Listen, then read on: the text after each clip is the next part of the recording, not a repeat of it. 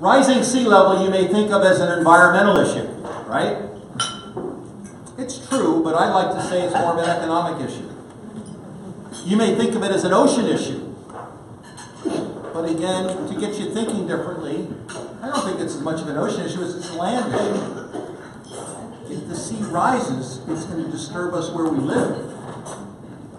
Right? I mean, of course there are ocean impacts. But how we frame things, the words we use, tend to put it into pigeonholes for us.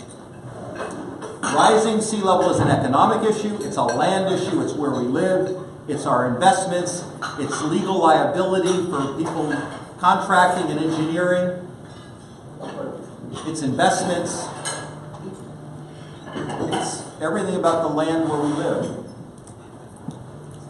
So while it may affect turtle nesting sites and it may affect the Everglades and coral reefs, and we can talk about that, or polar bears, I'm not here to talk to you about that.